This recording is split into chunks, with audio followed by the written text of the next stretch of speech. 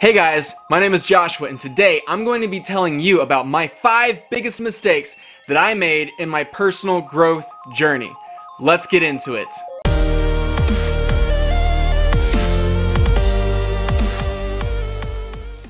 I would be willing to bet that pretty much all but one of you out there watching this don't know my backstory.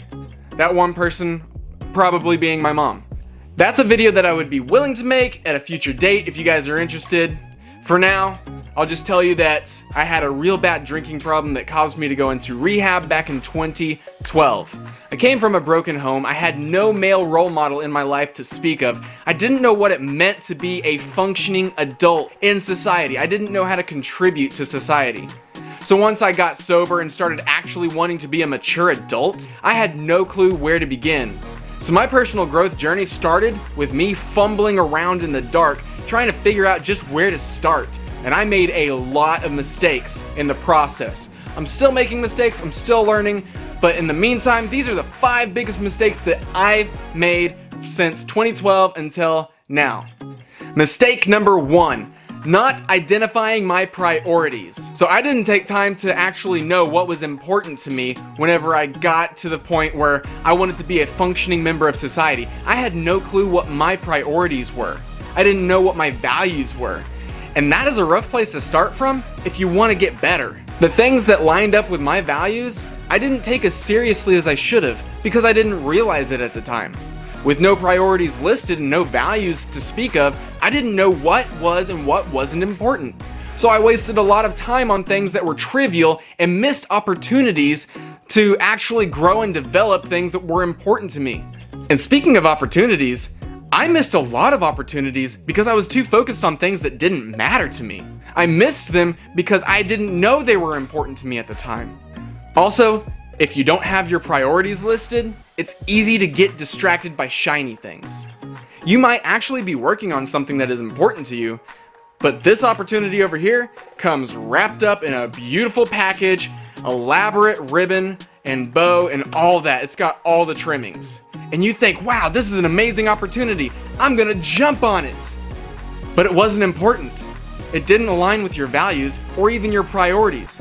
But you didn't know that because you didn't have your priorities listed. So make sure that you have your priorities and your values identified before you even begin. That way you actually know where to begin. Mistake number 2, dwelling on past mistakes. It is easy to get down on yourself for mistakes that you made in the past, but don't dwell on them. Learn from them and celebrate victories that you made, but don't live there either. I remember watching movies and seeing this man depicted, he's an old man, and he's depicted as retelling the same old glory stories from way back when. Decades and decades have passed, and what has he done since then? Nothing but retell the same story to anyone who would listen. He hasn't accomplished anything else because he can't get out of the past. It's always about the good old days. It's always about the glory days. Nothing about today. What are you doing today? Don't miss out on the opportunities coming today because you're still dwelling in the past. I've heard it said, and I don't know who said this, but you can't get to your destination by looking in the rear view mirror. Cars might work that way. Life doesn't. So stop looking in the rear view mirror. Keep looking forward. Again, like I said, it's good to learn from mistakes and it's good to celebrate victories, but don't live there. Don't keep looking back. You're not going that way. Life doesn't work that way. And if you keep looking back, you're gonna miss the opportunities all around you. And that's only gonna lead to more mistakes to dwell on in the future. Mistake number 3, one and done. Yeah, personal growth and development isn't one and done. You don't just get rid of a bad habit and call it quits. That bad habit's gonna come back if you don't keep working on it. Even if you replace it with a good habit, you have to work to maintain that good habit. This all takes work. In fact, I can liken personal growth in the journey to rowing a boat upstream. If you ever stop paddling, you're not going to stay still in the same spot. You're going to be drifting backwards. And the same is true with working on personal growth and development. It's not one and done. You've got to keep working on it. You've got to work to maintain those good habits, and you've got to work to keep those bad habits at bay. You never forget how to ride a bike. Well, you never forget a bad habit either. And those bad habits can return at any time. So keep moving forward. Keep working to maintain. Mistake number 4, too much personal growth and development. Yeah, I know I just said it's not one and done. You've always got to be working on it, but there is a line that you just don't want to cross. Because if you start working on too much, then you're going to get stressed out and overwhelmed, and you're going to stop it all. It's like juggling.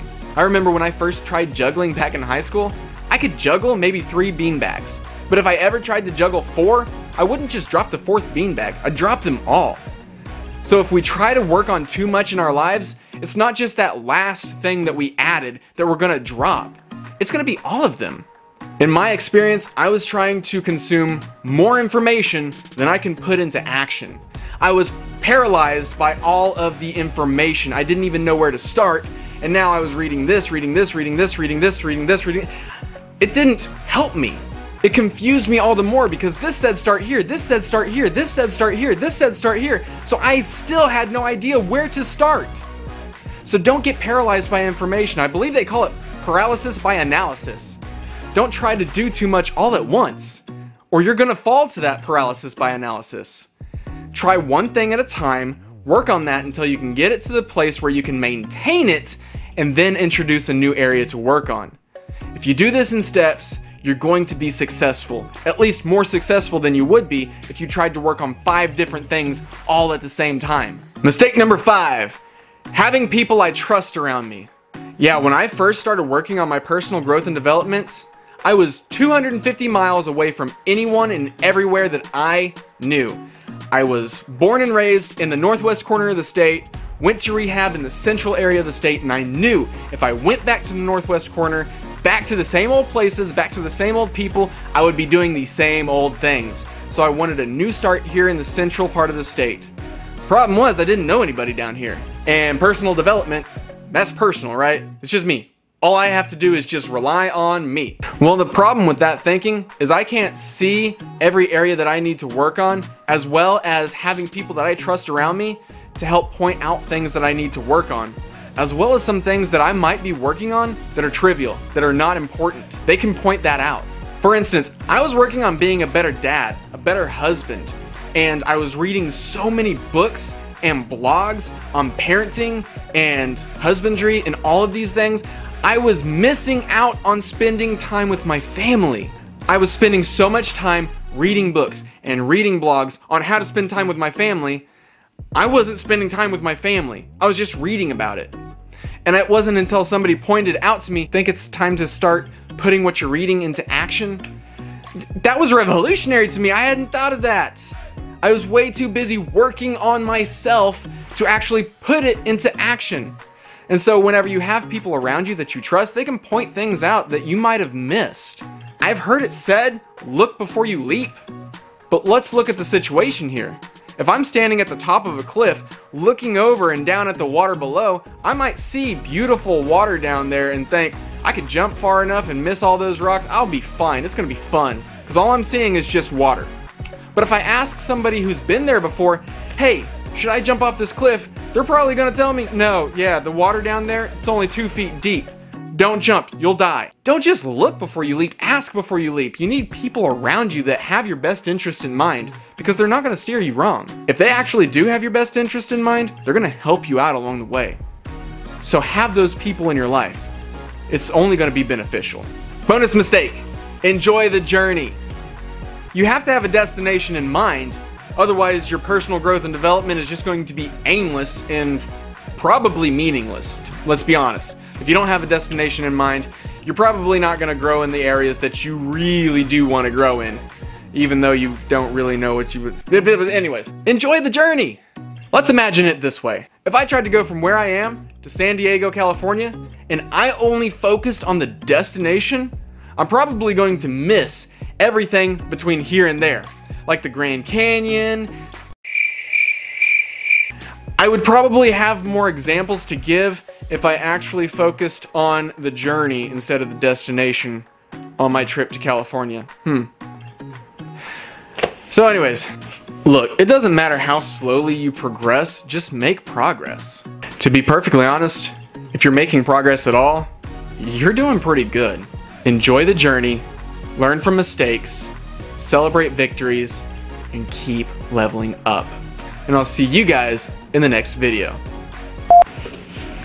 Wow, I can't believe how difficult that one actually was to make. Neighbors mowing, trains going by. I had to shoot this video like 5 different times. I forgot to turn on my sound the first time. Shot for about 30 minutes before I realized